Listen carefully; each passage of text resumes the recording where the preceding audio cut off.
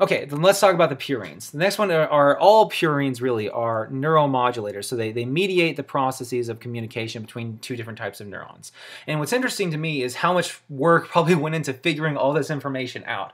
But ATP actually can act as a neurotransmitter as well. That's kind of weird to me. Either excitatory or inhibitory depending on the receptor subtype. I imagine there's a lot of things that can bind to ATP.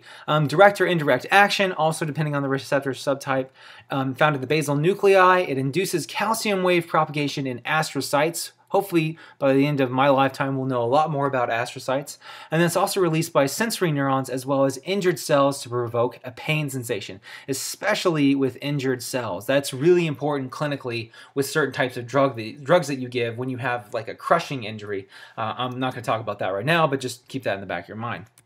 The next type of a purine is adenosine. So if we were just to look at this whole thing right here, that's the adenosine part of it. And this is kind of a picture here showing the structure, but it's kind of a goofy looking structure. Also, neuromodulator, mostly inhibitory. It acts via a second messenger.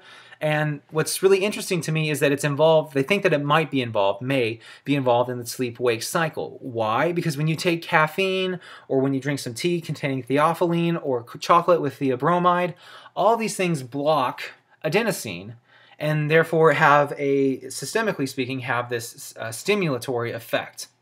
Now, I don't know why exactly I know why I mentioned it, but it's not exactly relevant to the concept of a neurotransmitter so much as it is in terms of sympathetic versus parasympathetic nervous system. But anyways, in people who have certain types of SVTs, so supraventricular tachycardia, so a tachycardia that exists above the ventricles, okay, usually at the SA node, we'll give it to people, and I don't know if they still give this to us. It's been a long time since I've worked in the healthcare, but they'll give people adenosine whenever their heart is going crazy, like this, just example. And then after adenosine, their heart will literally stop temporarily, and you might ask them to cough or something, and they'll go back to being, a normal sinus type of rhythm there. Not the best picture, I know, but anyways, that's how it works, and it works by opening up potassium channels, which immediately hyperpolarizes the cell and prevents them from contracting.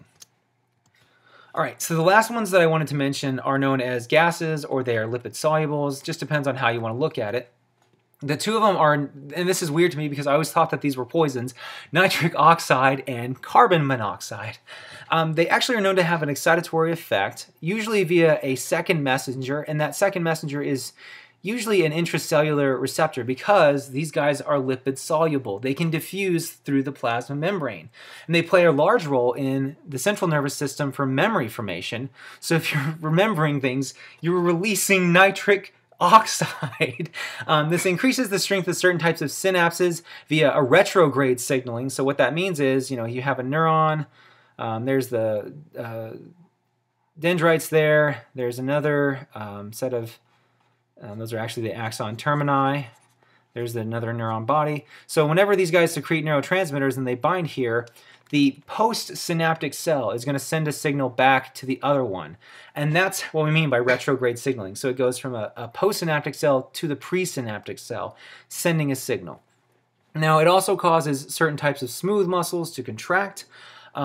If you've ever talked about this right here, Viagra enhances nitric oxide. That's what we're doing here. In the peripheral nervous system, you can find in the adrenal gland and then the nerves of the penis because of what I just talked about there. It's made on demand, and it diffuses out of the cells to the target cells because it is lipid soluble. Okay, so carbon monoxide, I haven't really mentioned that, but it has a very similar but very different pathways. So the biochemistry details of it are different, but also kind of similar. And what's in a name, really? There's more than one way to skin a cat. There's more than one way to induce these types of responses. And structurally speaking, nitric oxide and carbon monoxide are really, really similar. They're basically just like aeronucleophiles, but they're so damn toxic. I'm surprised that our brain would ever actually, synthesize these compounds. Must be some very interesting reactions we have going on inside of our cells. Okay, so the last ones are known as endocannabinoids, also lipid soluble. They tend to be inhibitory. They act via a second messenger. Don't know what happened to the words there. Involved in a lot of memory formation, appetite, neuronal development, and it actually has receptors found on the immune cells. No idea why. We know that it affects appetite. Another form of this would be THC, and otherwise known as the munchies, right? Neuronal development, all this stuff here. I don't really know how much we know about this stuff and how much of this is just correlation rather than an actual established mechanism. But anyways, it's formed by clipping the cell's own plasma membranes, and if you look at this, you can actually see that it kind of looks like the little fatty acid tails of a phospholipid bilayer. And so since it's obviously lipid soluble, it'll diffuse freely from the postsynaptic neuron. Okay, so there's that. There's another one. So this would be the presynaptic neuron. This would be the postsynaptic neuron, like other lipid-soluble neurotransmitters. And it diffuses freely from the postsynaptic neurons to the receptors, G-protein coupled. On the presynaptic neurons, it's a retrograde messenger that inhibits neurotransmitter release. So once this guy receives too many neurotransmitters, it's going to send endocannabinoids from here to here saying, hey man, stop sending me neurotransmitters. So let's just talk a little bit about this. THC has actually recently been legalized, and I would like to see some better research.